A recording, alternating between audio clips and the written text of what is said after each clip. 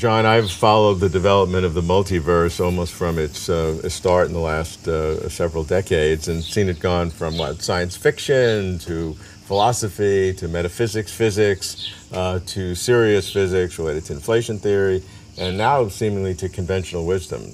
So, and it's been challenged, of course, even recently. So, within this whole landscape, you have done some work in creating so-called counterfactual universes within the multiverse, and to see how they would work relative to this universe in life. I want to understand how that works. Okay, well, all I've done is really explore the very simplest possibility, right, which is really that you can imagine taking copies of our own universe and changing just one thing in them. I mean, that's the kind of entry-level game, yeah. But already that's complicated enough. But physicists like to isolate these simplest sure. models, the spherical cow, as we call them, to see how the basic principles work. And also, it allows you to focus on the parameter where I think the stakes are highest, which is the vacuum energy. Okay, so this is really just taking the basic idea that Weinberg suggested back in the late 80s and making it a bit more explicit. So there he was making an anthropic argument just in terms of relative probabilities. He wasn't saying quite as explicitly as we would today that you could actually have a physical ensemble of distinct universes. It's a bit like the difference between saying I've got a coin, probability of tossing it is been getting heads is a half, and actually tossing it a lot of times. So let's say you take a lot of copies of the universe at very high redshift at a time, say when the microwave background was generated, when things are about 1,000 times smaller than at present. At that stage, the universe really doesn't know that there's a vacuum density. It has no impact on the dynamics whatsoever. The ratio of matter to space is... Because it's about 1/1000th of the energy density of the universe. So you could make it 10, 100,000, 10,000 times larger. You can make the vacuum density. The dark energy. The dark energy, the vacuum density, could be hugely boosted at those early times. Matter. And so far you've got a universe that has not materially changed. But now you follow these through into the future. From then. From then towards us. Yeah. So universes such as ours contain imprinted in its seed fluctuations in density, small wrinkles in the background space-time that perhaps come from inflation, perhaps not, we don't know for sure, but they're certainly there. And so you can ask, how do those develop? And they develop by gravitational instability. So where there's more matter in the universe, extra gravity sucks matter in.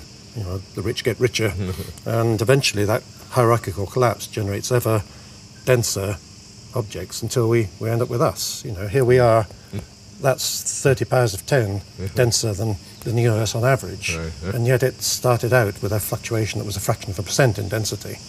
So one of the things I do professionally is follow that whole process of structure formation.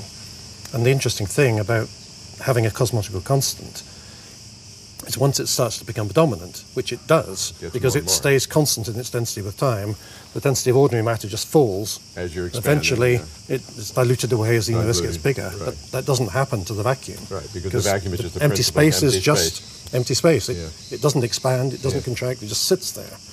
And the more of it that you have, the less matter there's in it. Yeah, so in the far future, it's always going to be the case that we become vacuum dominated. And we're just at that point now, today. So we know from... Assuming it remains constant. Well, of course, one of the things we're trying to measure is whether it really does remain constant. And we know empirically that, say, over the last factor 2 or 3 expansion of the universe, the density of the vacuum hasn't changed by more than about 10%. So future experiments that will happen over the next decade will refine that precision to a percent or a little below. Mm-hmm. Whether we'll find a deviation or not, it's a matter of great interest to cosmologists, but there's not much of a deviation. So for sure in the past, the vacuum density was negligibly small relative to the matter. In the future, it will dominate. And when that happens, the matter's gravity isn't enough to suck anymore. So the development of structure, the building up of galaxies, stars, planets, and people will tend to turn off.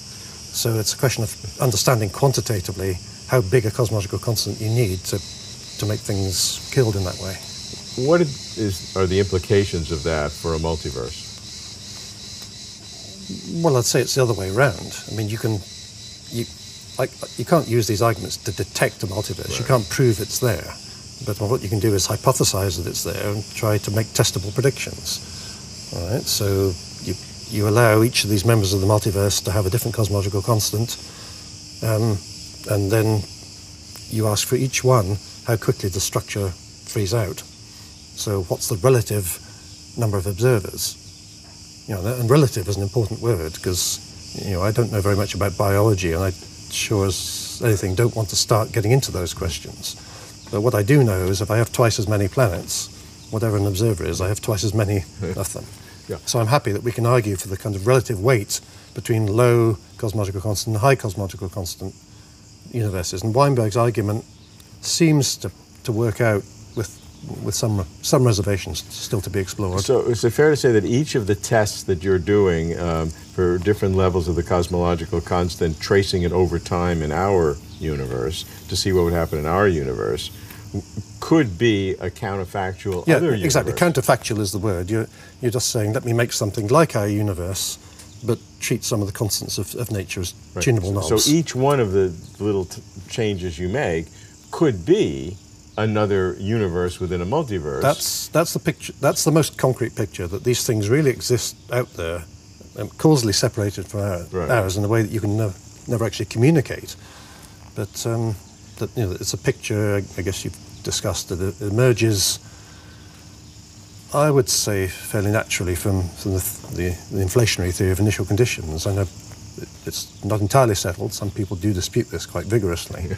But certainly the suggestion of an ensemble of bubbles nucleating out of inflation is where this idea of a concrete ensemble first originated. So with that concrete ensemble, just the little part that you're working with the dark energy cosmological constant, each one that you test, if you test some changes and they don't make any difference, that could be a universe out there that might be similar to our own, or at least absolutely life-friendly, and others that show that it would be life-unfriendly here. Precisely. The idea is there's a huge range of possibilities for the value of the cosmological constant, and they go actually either side of zero. Right?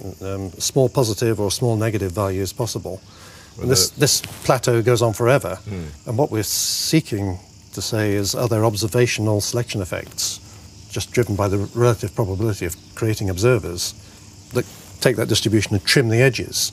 So now you have a kind of finite top hat distribution with zero somewhere in the middle, and the value we observe kind of halfway from the center to the edge of this trimming.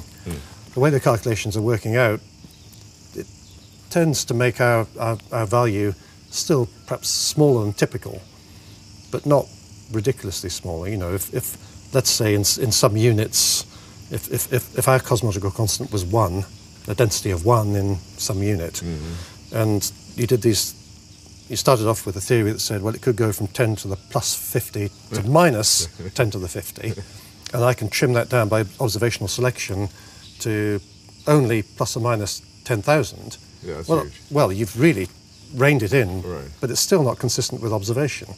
Right. You pick a random number between minus 10,000 and plus 10,000. Yeah. It's not going to be 1. No, so that explanation would fail, okay? Right. So what's the implication for the multiverse of the simulations that you've done for this universe, all those different slices? Well, if you take it literally, I'm not saying we can infer from this that the multiverse exists. Right, okay? right. We need to be clear about that. But the picture you're working with is that there's an extraordinarily large number of bubbles, quite like our own, except with different values of the cosmological constant. The vast majority of them are sterile, and there's a small subset of it with cosmological constants close to zero, near to the magnitude of our own, can have life.